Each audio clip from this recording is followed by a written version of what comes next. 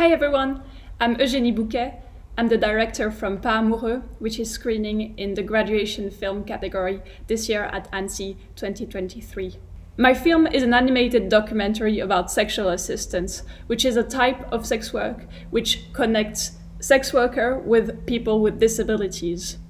I really wanted to work on this project because I got the chance to interview someone who does sexual assistance, but is also an advocate for sex workers' rights. And so it was really interesting to be able to hear her perspective on her job. I wanted to explore this relationship that she had with her first client, which was a man who had multiple sclerosis and wasn't talking. And she tells this beautiful anecdote of how they first met and how their relationship evolved. I'm so glad I got to work on this project. It was really interesting and it taught me a lot, even though it was quite challenging. I really hope you'll get a chance to see it. Thank you so much for your time and your attention.